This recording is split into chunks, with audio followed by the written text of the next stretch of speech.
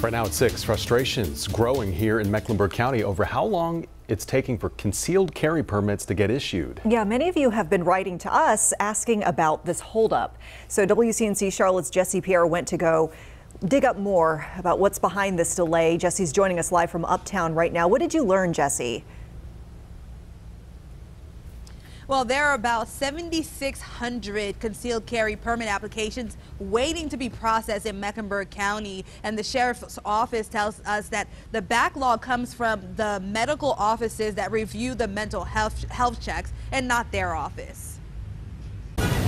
We always see, different sectors of our industry, hunting, self-defense, hobby shooting, they all kind of move differently. And right now we're extremely busy in all sectors. Hyatt Gun Shop VP Mitch Hyatt says it's taking months for concealed carry permits to get processed. COVID period, they got really bad, over a year wait. It got back to normal, that kind of 3-month phase that everybody's happy with, and now it seems that a certain sector of people are having a real hard time. And he is hearing the concerns from customers. So there's definitely a business impact to us if people have to wait, but really we just feel for them. We feel bad. Erwin Carmichael is a concealed carry permit instructor, a required class to conceal carry that breaks down the laws, regulations, and safe handling of a gun.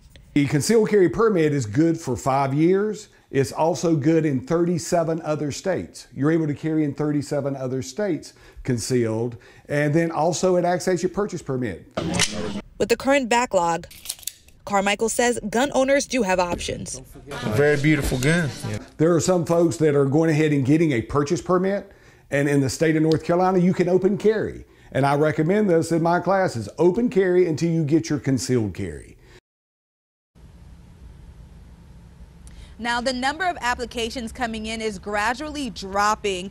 Back in May and in June, for example, there were over 1,000 applications each month. Now, in September, we saw about 700, and so far this month, there are just over 500 applications. Carmichael says with this drop, this should help with the backlog. Live in Uptown, Jesse Pierre, WCNC Charlotte. A drop, but still so many applications. Jesse, thank you for that report.